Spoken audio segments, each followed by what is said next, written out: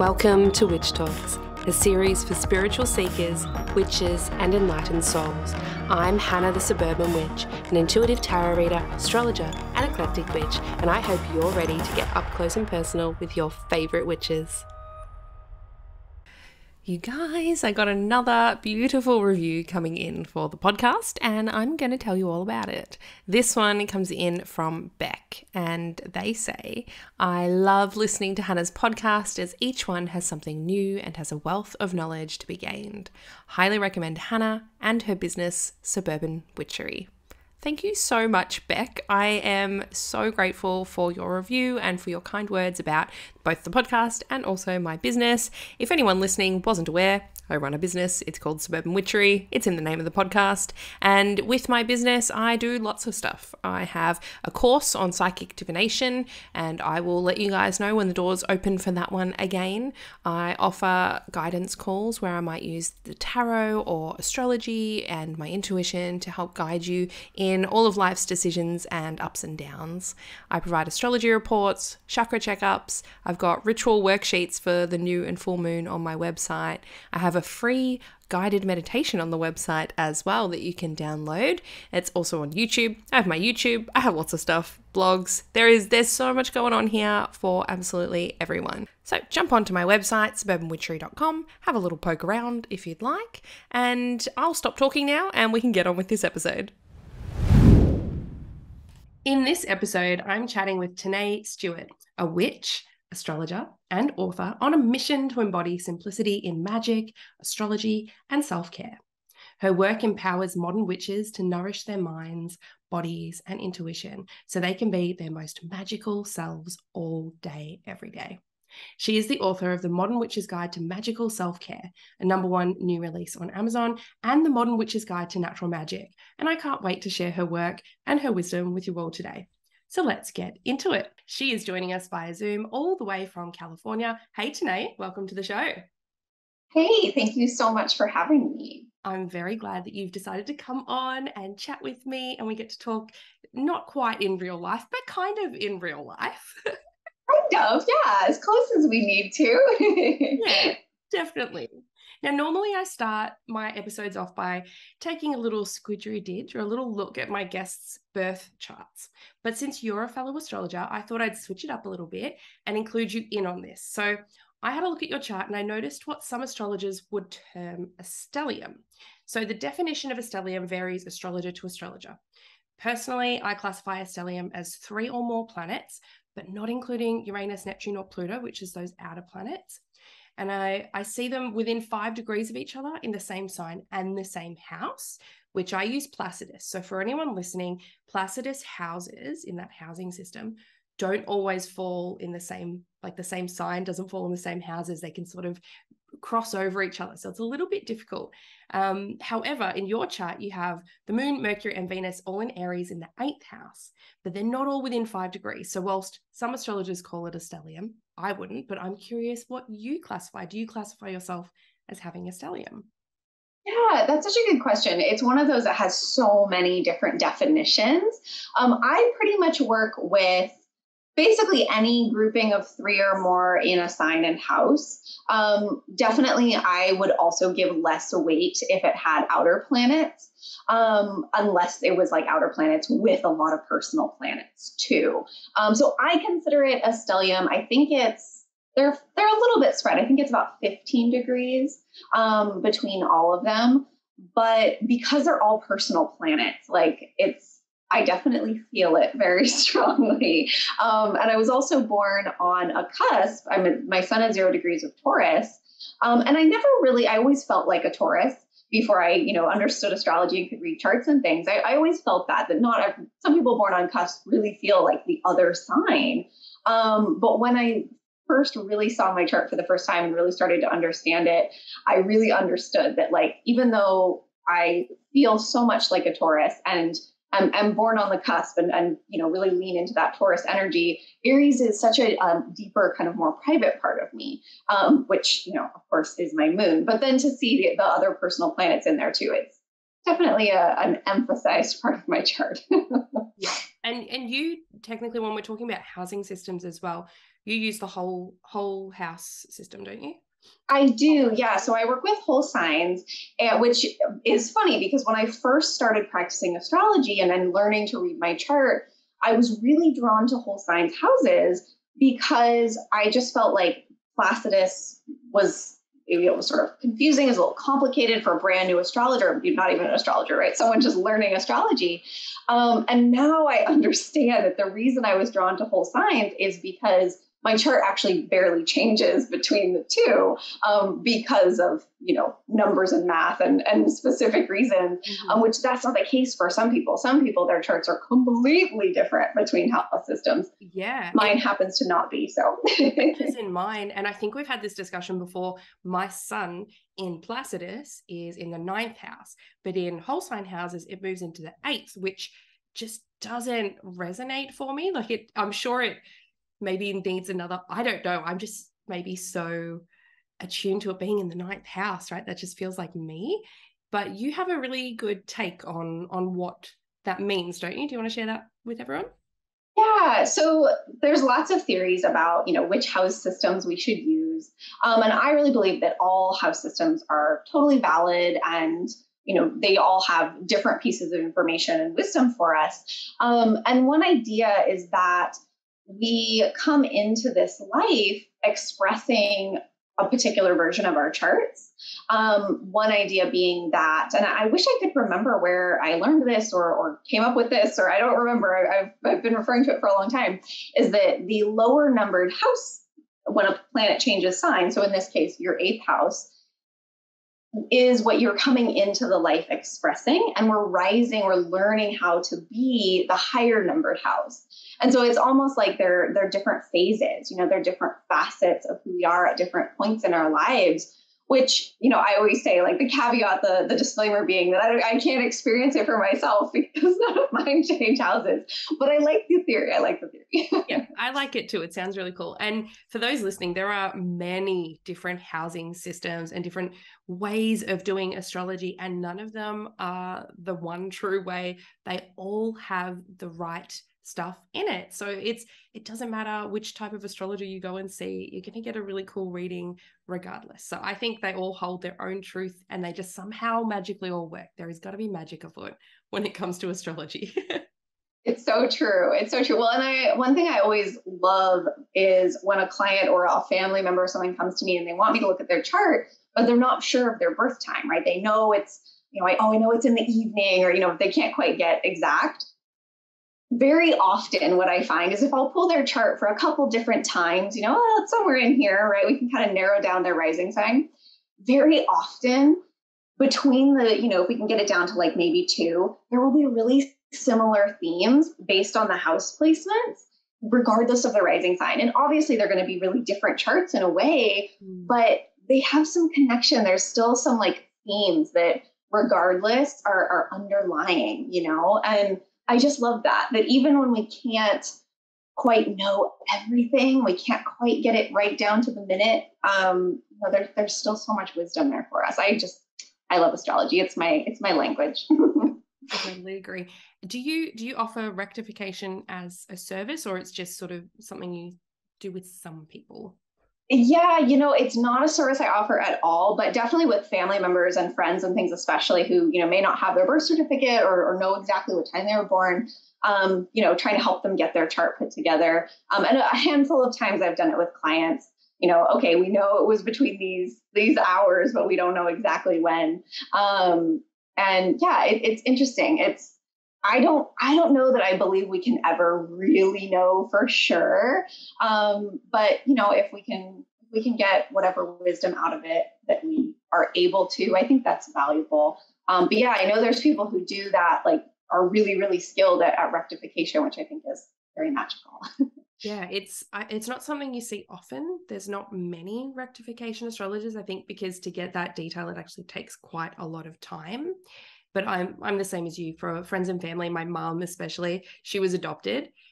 Funny story, maybe for another time, but she found out in her 30s, get this, just around her Saturn return, just like early 30s, that she was adopted by her grandmother. So who she thought was her sister was actually her mother. who she thought was her mum and dad were actually her grandparents. So all her brothers and sisters were her aunts and uncles. All her nieces and nephews were her brothers and sisters. Super trippy. My husband often says whenever I talk about the family tree, he's like, Hannah, please get the whiteboard out. I need arrows and flowcharts. I'm so lost. That is amazing. Oh my gosh. My grandmother was adopted as well. And we only through recent DNA and genealogy things, we only recently in the last couple of years found out who her father actually was. And yeah, it definitely, whenever there's adoption or any kind of family situation like that, like it adds a layer, I think, to your astrological chart, because it definitely can impact how much you know about when you were born. And I think to our magic too, that access to ancestry is very powerful, and to have something either kind of blocking that makes it a mystery, or that there's some shadowy things around, I think can be very interesting and really have an impact on the way we access who we are and our intuition. And I think that becomes generational too. I mean, I was not adopted, but my grandmother was, and it definitely still impacts me. It's not quite it's a crazy story, but it's not quite that crazy of a story. It's a crazy story. And like, whilst we still know the genealogy, like I know it's still in the family, right? It's not from an outside family. But we don't know who her father was, and her sister has never, ever said it, her sister mother. I have like cousin aunties, and like it's weird. We sound really backwards. So, but it was back in the 60s. So her mother was a teen. She was a teenager. She was 16 and pregnant. They shipped her off to the convent to give birth. Hence why we don't have a birth time, and she's not someone that we can get that time out of. And yeah, the grandmother pretended to be pregnant with a pillow under her tummy when she went to church. Like, it's wild to think that that's sort of what happened, but it did. And it's very interesting. We did get some answers around the father, but I mean, it's very like family secrets and all of that's quite interesting to go through. Right. But anyway, it was good with my mum because the moon actually changed signs quite late in the day, right? And when I looked at both moon signs, it just me knowing her, I was like, you are definitely not a Cancer moon. You are a Leo moon. Like that's so absolutely you. So we kind of were able to narrow it down to just a few hours, which makes it really easy. That doesn't happen with everyone. Sometimes the moon's in the same sign for 2 days. So it makes it a little bit harder in that regard. Yeah, absolutely. Yeah, I'm not 100% sure of my grandmother's birth time. And I definitely, it's one of those where I'm like, I could see either, because she has a stellium, major stellium, like all planets in Gemini.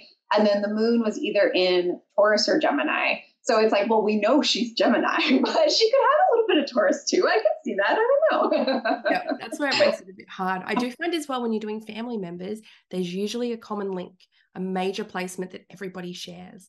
As I've done my family, my husband, both my children, my brother and my dad all have a Virgo moon. Wild. And I'm a Virgo sun. I'm like, this is wild. Like it's really interesting when you start to see all of those patterns and how they come through. So yes, definitely. So talking about patterns, what I actually wanted to chat with you about today was cycles, specifically the wheel of the year and things like the moon phases, which are topics that you cover in your latest book, The Modern Witch's Guide to Natural Magic. So I wanted to know, when did you become aware of the moon phases or the wheel of the year? Which one came first for you? Oh, that's a good question. I mean, on like a, not really an intellectual level, but just a experience level, I was always really, really aware of both as a kid. And I think that really comes from my mom. She joked recently that it's her fault I'm a witch, because she exposed me to all these things when I was a kid. They were just important to her. And so I always remember like the full moon rising out. I could see it from my bedroom window when I was a kid.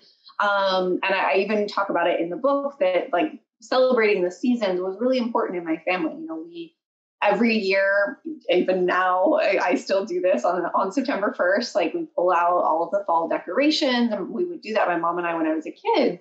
And, and Christmas was a big deal in my house. And, like right after Christmas, my mom would always completely clean the house for the new year and put up white lights. And just like each of the seasons was important, and it wasn't really necessarily grounded in something spiritual, but I wouldn't say that it wasn't either. It was this important rhythm that we followed.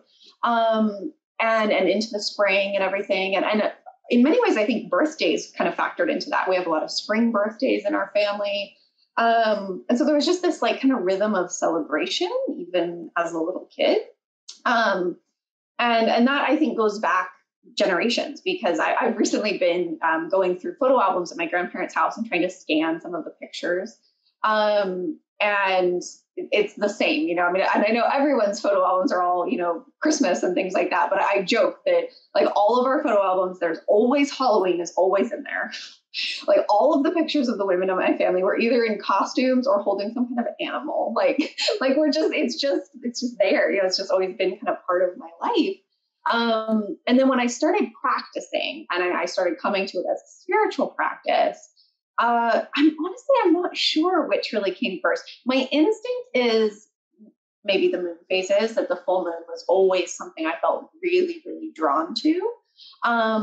And then when I started kind of learning a little bit more about, paganism and Wicca and these different paths, I came to learn about the Wheel of the Year. And the first festival that I celebrated in my own practice happened to be Lamas or Lunasa, not for any particular reason. It was just the next one that was coming up. But it's always had kind of a special place for me because of that. Yeah, I mean, that one has a special place for me just because I like bread. So totally, 100%. And how have you found tuning into these cycles has helped you in your life? Yeah, I think number one, I think it can really help have a more consistent practice, which is something I know we all struggle with. It's like the number one thing my clients tell me that they're having challenges with. It's just hard to prioritize our spirituality, and especially when we have an alternative spiritual path, right? And so, following these cycles can be really, really helpful, and has been really helpful for me with consistency, because there's always a next marker. With the moon phases, they can give us a weekly or a bi-monthly marker, depending on which phases you're working with. The seasons, the Wheel of the Year, I particularly love because it gives us those 6-week markers. And the equinoxes and solstices alone are really powerful, but I like the cross-quarter days because I think we can kind of lose the thread, between the 3 months of an entire season. So I find that the fire festivals and the cross-quarter days can kind of bring us back to what the season is there for. And, it's just very grounding and can help us really be mindful and present and kind of know where we are. I think it's so easy to lose that thread through the year and to, be like, and I've said it myself a dozen times in the last 2 weeks, like, how is it, August? How is that possible? How is that possible? I don't know.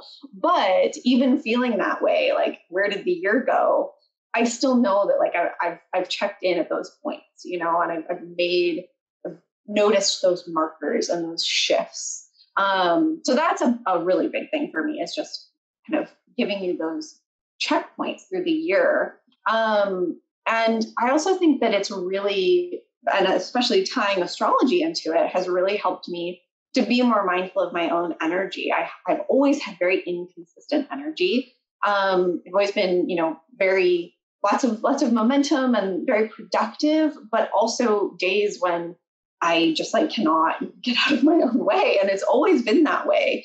And for a long time, I really struggled with that. And when I started working with these cycles and with my own astrological chart, I realized that it wasn't really nearly as random as I had always thought it was. There are certain days of the month when the moon is in particular signs, certain months of the year when the sun is in particular signs, when I just have less energy. And that has given me so much permission and grace to just be in flow with that, which that I think is one of the biggest takeaways, is we have cycles too. Absolutely. And I love what you say about the Wheel of the Year being like a checkpoint. I almost find those especially the solstice and the equinoxes. They're almost like my most important days. I love the solstice in particular. I just love them. But I find them really anchoring, like they anchor me into that time of the year, that season, those traditions, those rituals that we all uphold. So sometimes the other ones, I might be, things might happen. You get sick, you might have busy weeks or whatever's happening in life, family dramas, all of that. And the other ones, I can push them away, but the solstices and the equinoxes, but mainly those solstices, they just anchor me in my practice. I'm like, at least if I get this, if I do this, I feel grounded. I feel within my practice and connected to the earth and the earth's movements and what's happening. And they're really clear as well in terms of how you see them, because where I live currently, I'm in Northern Australia and there isn't much difference in the seasons. Like, we're in winter at the moment. Whilst it's a bit cooler, everything looks exactly the same as summer. So we don't have fall like you guys. We don't have any leaves falling off the trees. I mean, the grass grows a little slower, but there's not too much of an external factor coming in. But when it comes to the shortest day of the year and the longest day of the year, you can see that. It is hard to ignore that. It's really, really visible. And, it just sort of brings that practice back home, if that makes sense. Yeah, absolutely. And I like to think of each of the 8 festivals as a season. The solstices and the equinoxes is a little bit different for me since it is so connected to that specific light on those particular days. But in general, I like to think of them as seasons because you're right, like we get busy or things happen and you can't necessarily celebrate, right? We don't have these days off of work typically, right? So it can be hard. It's not as easy to factor it into your calendar as this big celebration sometimes as a more mainstream holiday. And so I really like to think of them as seasons that, and I like to do that astrologically. So like with Lammas that we've just celebrated in the Northern Hemisphere, it's really Leo season is Lammas season. Lammas always happens during Leo season, and in the Southern Hemisphere, it's during Aquarius season. And that's predictable. That's always the case. And I like to kind of celebrate it the whole time of the season. I always make cornbread and this honey butter that I make for Lammas every year. And this year I even said it like it was Lammas and I was like, oh, I'm going to make it. And then that day just got away from me. It didn't happen. It was Monday. It didn't happen. And I made it like the following weekend. So it was a good week later, but I didn't have to feel weird about that. It's like, it's a whole season. We can celebrate them throughout. Like, yes, I think there is a certain amount of magic to the given day, but especially with the solstices and equinoxes. But I think it's also more about just noticing the shifts, however tiny they are, right? Whether it's shifts in light or shifts in what's growing or shifts in the weather, like just really being aware of those. Sometimes that's my practice, just noticing what the tree outside my bedroom window looks like. Yeah, I love that. And I like the idea of it being a season and not so caught up on those days particularly. So this year, this is our first year living in this area. And I'm really used to around Imbolc seeing these beautiful blossoms that we used to have when we lived in the South. And there was just no blossoms. I usually decorate my altar with them.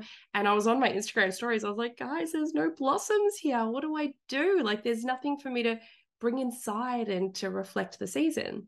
And then I was on a walk and I did notice that one of the wattle trees were in bloom. It's this beautiful yellow flower, really like terrible if you get any form of allergies. It's just full of pollen, but it smells delightful and I love it. And so I was like, I'll just get a little bunch and I'll just place it on my altar to represent the season up here. Obviously, it's its flowering time. So I did that. However, thankfully, one of my Patreon followers messaged me and they were like, so by the way, there is a local Indigenous group here. They've just posted something about bringing wattle into the home is bad luck. And I was like, oh no, I've angered the traditional land spirits. And I had to like take it. Oh no. Oh yeah, it was like I didn't know, and a lot of that sort of thing happens. So I quickly took it outside. Apparently, if you keep it hanging above your door, it can prevent bad spirits from entering the home, which is the Aboriginal belief. But they do say not to bring it into the house. And I was like, okay, cool. Now I know. And next year, when I see the wattle, I can know, all right, we're changing seasons. and we're going to put that on the outside of the home, not the inside. So, well, and I think that's such an important message, an important lesson for all of us, that number one, right, our climates are different. Like, the wheel of the year is based in the UK, basically. It's based in the Celtic countries. And it doesn't necessarily apply exactly the same way to everybody across the board, right? And I think we have to figure out what it looks like for us. And often, on the West Coast in California, we don't have seasons the way that they do in the Celtic countries. We definitely don't have seasons the way they do in the East Coast. But I know what our seasons look like. I know that there's these subtle shifts. And I mean, even so, one of the kind of like hallmarks of the California seasons is our golden hills, which is, people say they're golden, they're just brown, but we romanticize it a little bit. But in the summertime we have very little rain, and so everything kind of turns brown, and it is pretty in a way, but it's very different. And it's funny because it might stay pretty green into June, maybe even July. And the pasture behind my house is partially irrigated. It's for horses and things. So it stays green most of the year. But I noticed just in the last week or two that the pasture behind my house all of a sudden is more brown than it was. And it was just this very subtle shift that I would only notice because I look out that window every single morning. And when I woke up, even this morning, I was like, oh gosh, it's really shifted. It's really turning, and it'll turn more brown before winter starts, and it starts to turn green again when we actually have rain again. And it's so funny. It's so different than seasons in a lot of other places. And just having that awareness makes the wheel of the year relevant wherever you are. I think that's a complaint we often hear about the wheel of the year is well, it's not relevant in a huge swath of the world, right? And I think that it really is. We just have to tweak it for where we are, for what our climate's like, for the traditions of our land that we live on. While also, if we do come, if our ancestors did come from those countries that it's founded around, also honoring that too. I think there can also be an ancestral component if that's relevant to us. Yeah, absolutely. So I also wanted to talk about, in terms of the moon phases, how do you think people can start to tune into those in a way that's not overwhelming? Because I know it's something that a lot of new witches to the craft, they're like, sweet, I want to start working with the moon. And then they're like, oh my gosh, what is it doing? I'm so overwhelmed. So what do you think is the best advice that you would give to someone new to the craft around their moon practice? Yeah, I know. So many of us come to everything because of the moon. It's such a gateway. So one thing that I think is really important is when you look up, when you Google moon phases, it'll usually tell you that there's 8 or 9 moon phases. And that is true. And they all have their own kind of unique nuance and power. But I think it's much too complicated and much too overwhelming. I do work, the caveat is I do work with the more subtle phases a tiny bit. But for the vast majority of my practice, and definitely the way I recommend, is to just work with the 4 main phases, which are the new moon, the waxing moon, the full, and the waning moon. And the new and full moons both last about 3 days.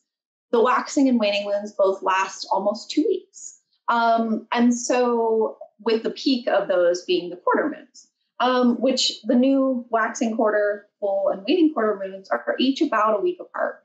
And so one thing, kind of the most I would recommend anyone get started with, is to make that a weekly devotional practice, right? Honoring each of those 4 key phases one day each week, in whatever way you like, whether that's doing some journaling or taking a bath or just lighting candles or pulling cards or something like that.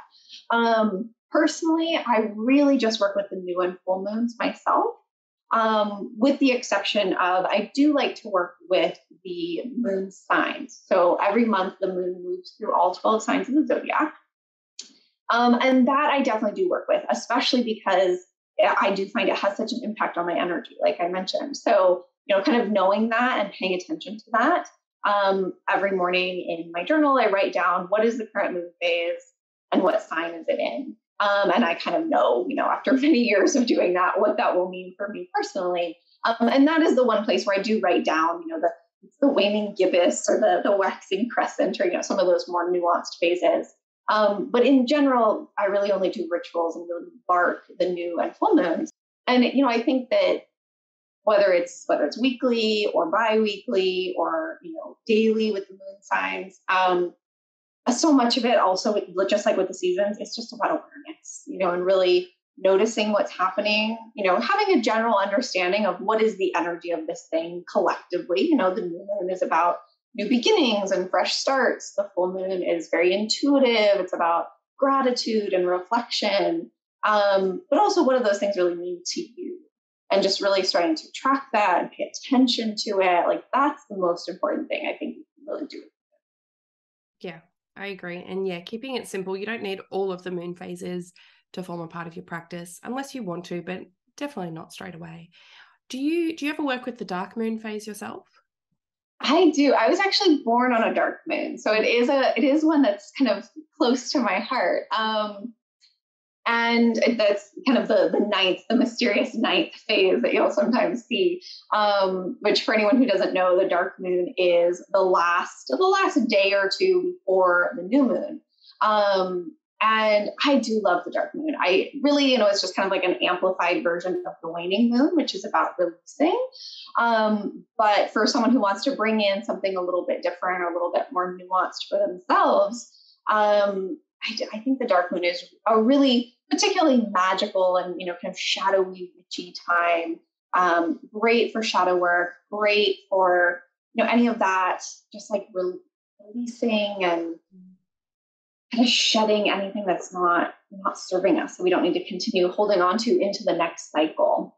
Yeah, I like to do some really deep divination on a dark moon. So particularly using my black scrying mirror. So that would be, I pretty much reserve that for dark moons only. I don't use that willy-nilly. It's not like my tarot cards, which just pop out every day. That is like a sacred, special thing that I follow the moon phases with. And especially with a dark moon, a black mirror, you don't want a lot of light. So doing it on a full moon wouldn't really work to its purpose as well.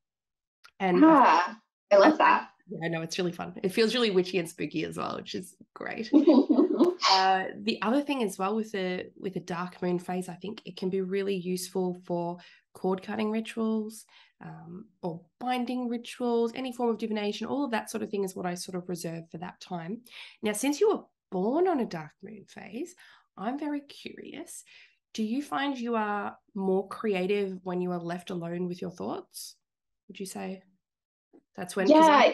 The moon phase we're born under is kind of where our creativity comes up, right? Yeah. I definitely think that it reflects a certain, like, very private, kind of intuitive energy. And I love to work with the moon phase that we're born under. I think that can be really powerful for, number one, understanding the way that we relate to the moon cycle. Some people find like, oh, I'm so tired during the full moon. Like, what do you mean that's supposed to be this, energizing time? Like, well, it depends on how you interact with it yourself, right? It's not just what we say in books. I say as an author who writes about the moon, trust your intuition first, not me. But yeah, I definitely find that the dark moon tends to be a time where I don't know if I feel energized exactly. Like, it's not necessarily always the most productive time. Sometimes, not always. But I do find that it's, I mean, like anything, when it comes into your chart, right? When the moon is in your moon sign, when the sun is in your sun sign, like, you just feel so much in alignment. You just feel at home in yourself, and yeah, I would definitely say that for me with the dark moon energy, it's very intuitive. It's very, like you said, kind of on your own, space to think your thoughts. Yeah, I find I was born on a waxing crescent. And for myself, I find I'm really creative, particularly when I'm in like that research and planning phase of any project that I'm doing. And I find that's how that energy comes through me. I find, I don't know, just the phase that we are born under really relates in with our creativity and when it sort of shines the most, which is really intriguing. With those who already track the cycles of the moon, what's something they could do to potentially level up in their connection? Well, so one thing that I definitely recommend people start doing is tracking the moon signs and how that interacts with your chart. So understanding not only what sign is the moon in, which, people will often say like, oh, when the moon is in Pisces, like people might feel more emotional, or when it's in Aries, people might feel, more passionate, right? And those things are generally true, right? Like that's the collective energy. But what I think is much more important is what is it activating in your own chart? And this is something I do with a lot of my clients. I think it's probably like our most watched workshop in my member portal. Everybody goes to that one because it really is so powerful. Is a whole workshop around being able to do this. Like, what is it actually activating in your chart? What planets is it activating? What house is it activating? And so for me, for example, like my lowest energy days of the month and time of the year, because this also applies to the sun, is when the moon or the sun are in Leo. And that's because it's my 12th house, which is the last house in the zodiac before we kind of start fresh with our rising sign. And my Chiron is also there. So it's also, kind of a very sensitive, shadowy kind of a space for me. And I know that. And it's something that I had such a hard time with for years, that around this time of year, every year, I would just feel so out of sorts, and I would feel so tired, and I just wouldn't feel like myself. And I would take it out on people around me. And at some point, several years ago, I learned about this, and I realized that it was Leo season every year that I was struggling so much with. And now I find that knowing that, and knowing like when the moon is going to be in Leo as well, it changes it so much, because you still might feel lower energy, but I know that it's going to happen, right? And I can prepare for it, and I can either, rearrange my schedule, rearrange things to support me in that, or if that's not possible, sometimes it's not, at least I'm going into that knowing how I'm likely to be feeling. And it just gives you so much more knowledge about yourself. And so kind of as a rule of thumb, I find that when the moon is in the water houses of your chart, so when the moon activates your 4th, 8th, and 12th houses, those tend to be the days when you want the most rest, when you might feel more tired, might also feel more intuitive, but it's this more kind of yin flowing kind of energy, right? You're not likely to be out there producing in quite the same way. Now, granted, the exceptions are when you have planets, like my 8th house is packed. So when the moon is in my 8th house, I'm happy. Like that's an easy space for me. So it depends so much on what's going on in your own chart. So that I think is definitely a huge way that you can really up-level your practice with the moon, is not only understanding the phase and the sign, but really what that means for you based on your own chart. That's so funny when you're talking about the 12th house. My 12th house happens over Christmas time, which every year, like, it's so busy. We've got to see so many people. All I want to do is be by myself. All I want to do is like just crawl into a hole. And I'm like, no, everyone leave me alone. But you're kind of forced to socialize. And it's always really difficult. Like, I'm fighting against my inner energy. So definitely a great place for people to look in their chart. And if you're not sure as well, if you're not really sure where things are, I do have a service that I have released called my yearly guidance report, and it talks about the sun's transit through each of the houses, and it's a full page on each house and your exact dates in your birth chart. So it says, this is what you're likely to be feeling. This is what you should be focusing on this month. And here are some really great ways to utilize this energy. It gives you some like little advantage points at the bottom. And that doesn't change it's not a get it every year. That's the same. Like the dates might change slightly, but not enough for it to matter. So that is yours for life. So that's a little promo that's sort of relevant to what we're talking about. Yes, I love that. Everyone should totally get that, because it is so helpful to have that information. And, I learned all of this kind of by trial and error as I was learning astrology and kind of putting all these pieces together for myself. But, if you're not into doing the legwork, which I do not recommend, get someone who's very wise and can do it for you and can look at your chart, because understanding this about yourself, because we have this monthly cycle of the moon moving through all 12 signs, all of your chart, and then the yearly cycle of the sun doing the same thing. And when you can start to understand those cycles within yourself, I really think it's such a game changer. It gives us so much more power to not feel like we're blindsided by our emotions or our energy level. We're not kind of at their mercy. We know what's happening. We know that it's a reflection of as above, right? Really, we can really be intentional and mindful about that. Definitely. And I think as well, it gives us permission, like permission to rest is one thing that personally I definitely need. So when I see something, I'm like, oh, that's going to be calling me into rest or to slow down. All right. And then I know that, and I don't feel so guilty when I have those low energy days. So it definitely helps in that regard. Absolutely. I think that is one of my favorite things about astrology, both understanding, the transits and everything that might be activating us at any given time, and also our own birth chart, is it gives us so much permission to be who we are, to express our energy in the way that we do, and we're going to probably express our energy that way regardless.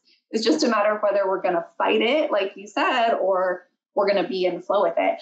And I also think that in those circumstances, like you were talking about around the holidays, maybe we can't rest, right? Maybe we can't make that change for whatever reason. Sometimes that's true, but I still think having the awareness of like, okay, this is why I feel this way. And I'm going to, excuse myself from that one gathering that I know I can. I'm going to, step away from this thing. I'm going to, maybe put my social media on hiatus, whatever it is we can do, the things that are within our control. We know that it's time to take advantage of those. Definitely. And it just gives you a little bit of an insight into why you're feeling that way. So you're not like just frustrated at yourself. Why am I so annoyed every year? I should be excited, those sorts of things. Now, switching back to our Wheel of the Year topic as well, do you have a favorite day on the Wheel of the Year? Oh, this is always the question. I think I give a different answer every time. It's allowed to change. You can change your mind. Change my mind. I am partial to Lamaze and Imbolc. Lamaze because it was the first that I ever celebrated in my own practice, and Imbolc as its opposite. I just love both of them. That they're so kind of quiet and simple, and they're really in many ways, especially Imbolc, but both of them are just really about self-care and rest and kind of tuning in before things get busy again. We are heading into the most magical, busiest time of the year. And that's exciting. And I'm excited for, Samhain and fall and the holidays and all the things that are coming in the next few months. But it's kind of nice to have that little brief rest first. So I find that Lamaze and Imbolc are very intuitive and kind of personal for me in a way. But I love them all. I could wax on about probably all of them. So do you have any particular rituals that you do on Imbolc, or we've heard about your Lamaze one, but anything that you do on Imbolc to make the day special? Yeah, nothing huge. It's a funny season where I am because in some way, so it doesn't snow where I am, so we don't have that element of it. And a lot of the flowers that you associate with Imbolc start blooming here in December. So our seasons are a little off, right? So it does feel like Imbolc. It's still cold, certainly. Cold by California standards. But it's not quite. It feels more springy in a lot of ways. And so some of the kind of classic traditional Imbolc things around, snow and ice, like they just don't make sense. And so my favorite kind of association of Imbolc is the connection to milk. Ironically, given that I don't drink milk, I do eat cheese, but probably shouldn't. But what I love to do is a milk bath. So I'll usually not necessarily do a full bath, but at least like a foot or hand soak. With like warm milk and lavender essential oils. And it's just, there's something so like cozy and comforting, and it really makes your skin feel amazing. And it just feels like true self-care, like there's no other purpose for it. It's just to relax and like treat yourself. So I like to do things like that at Imbolc, and, just like a cup of tea and candles and, maybe pull some cards or maybe just like watch a movie, something really relaxing. That sounds delightful. And for any plant-based people out there, coconut milk is really great in the bath as well as an alternative. So still I gives love the it. same vibe and smells really yummy as well. Lastly, what would you give as advice to any new witches on their path? What is like your number one like quote or special piece of advice to help people on their way? I think that the first thing that's so important is to really start working to understand and trust your intuition. Because when you're starting out on a path like this, it's number one, it can feel so overwhelming, right? Like there's so many different ways you can be a witch. And everyone has a different story and a different tool for you. And I think that in some ways like stymies a lot of people. And it's like, I just don't even know where to begin, right? And so when you really start working with your intuition, whether that's through your dreams or working with cards or a pendulum or some other kind of divination, or just meditating, like it can manifest in a lot of different ways. But working with your intuition and knowing what it sounds like or feels like, or, and I mean, I don't have to tell you this, but you're the expert on this, but really knowing like what it sounds like or feels like in your body, and then also working to trust that, which I think is a key, often missing step, right? That like sometimes we know, but we still doubt it. And once you can do that, you can know what it sounds like or feels like, or how those messages come to you, and you trust it, then it doesn't feel so overwhelming, because you can read something in a book and know, no, that's not for me, and have no attachment to it. You can, see someone on Instagram who you love, and normally you love everything they say, but this one thing, it doesn't resonate, and that's cool, right? Like when you trust your intuition, it becomes so much easier to create a path that is really yours and that really works for you and makes sense for you, without, being able to really shed a lot of that overwhelm. I think that's one of the beautiful things about witchcraft as well. You can make it your own practice. Most other religions, you don't have that option. If you're doing something, you're doing it because you kind of have to, or have been told to. And even if it doesn't vibe, you're like, no, but I have to be this religion. Witchcraft is totally different. It is your own. You make it whatever you want it to be. And that is the beauty, and that is where the magic happens as well. Absolutely. Yeah. When you really make it your own. And I think that a lot of times we come to this path because we don't want those rules. And then we find that, oh, actually, it's kind of scary and overwhelming to not have any rules. Like, oh, this is different, because there aren't a lot of spaces in our lives where there aren't any rules.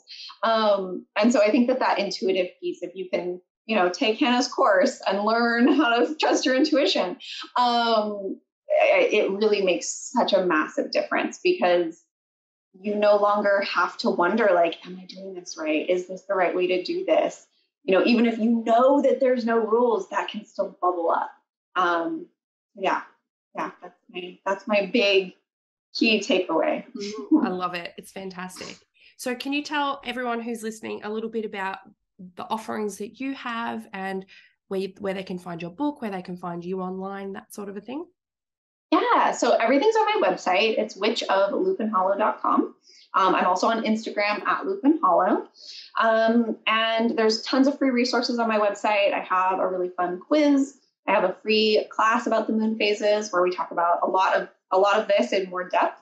And I have a podcast, so all of that's on the website. And then if you want to work with me, the main space to work with me is my membership, the Starlight Coven, which is celebrating its 3rd anniversary right now, which is wild to me. It's a really wonderful space. It's a learning community. We have a workshop every month. We have a huge library of resources and trainings and all sorts of things to help you learn to read your birth chart, work with the Wheel of the Year, track the moon in your life, all of this stuff that we've been talking about. And then we have rituals for the Wheel of the Year every year, all on Zoom. Members all over the world. It's a really, really special community. Then we have a private Facebook group as well, where we can share, and it's a really special space. So that's the main space. That's right there on my website. And then, I do astrology readings and a free Facebook group and all the things, all the places. But yeah, everything's on the website. Love that. And I'll pop that link in the description box below. And what is the name of your podcast, so anyone listening can go and look at it now? Yeah, the podcast is the Empowered Modern Witches Show. I am not nearly as diligent and consistent as you are, but new episodes come out periodically. Some interviews, and we talk about the Wheel of the Year and everything there too. And then, yeah, the books as well are, everywhere you buy books, your local bookstore, you can order them from, or Amazon, or if you want signed copies, you can get those on my website too. Fantastic. Thank you so much for joining me today. It's been absolutely lovely. As I've said to everyone, all links will be in the description for this episode, so make sure to check out those show notes. If you'd like to book in with me for a tarot or astrology reading, you can do so at suburbanwitchery.com. That's where you'll find all of the information for my courses and everything else as well. You'll also find me at Suburban Witchery on Instagram, Facebook, TikTok, Twitter, and YouTube. And make sure you follow our podcast-specific Instagram, which is at Witch Talks Podcast. I hope to see you there. As always, hope you have a lovely day wherever you are in the world today. And thank you very much for listening. Did you know you can book a chakra checkup with yours truly, Hannah the Suburban Witch? This is a little report that can make a lot of difference in your life. This service helps to put you back in the driver's seat and steer away from feeling stuck or blocked and head straight towards alignment and ease. You can see all of our 5-star reviews over on Facebook, Google, or even our testimonials page on the website. Simply head to suburbanwitchery.com to book yours now.